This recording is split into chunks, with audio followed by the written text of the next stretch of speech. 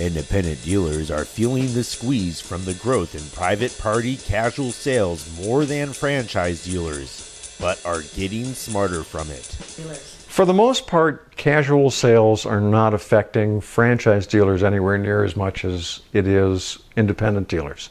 Franchise dealers tend to be newer used cars, off-lease cars, off-rental cars, anything that they can get that's relatively between 1 and 6 or 7 years old. Casual sales tend to be at the other end of the spectrum. They tend to be older. They tend to be quick sales, people trying to get whatever they can for a vehicle as quickly as they can.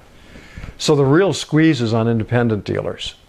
Independent dealers in certain times of the year can hold their own against private party casual. Other times of the year, especially spring and into the summer, they have a bigger problem.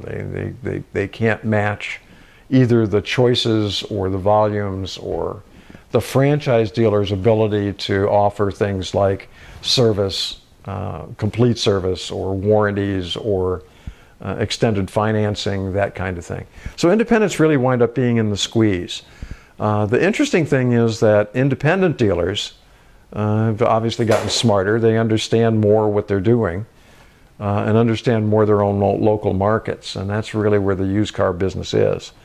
You have to understand your local markets. Here, for example, here in this part of Oregon, specifically, if you have an old used F-150 pickup, you're going to sell it, and you're going to sell it for a premium.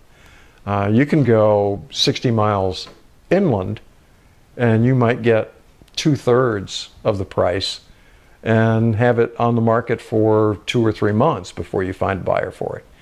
So, and independent dealers are getting smarter that way. They're not carrying quite the same large inventory that spreads across multiple market segments.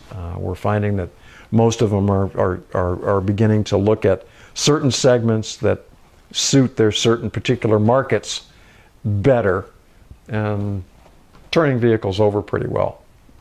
But that said, casual and private party, or casual or private party, still has a leg up for 7 months out of the year over independent dealers.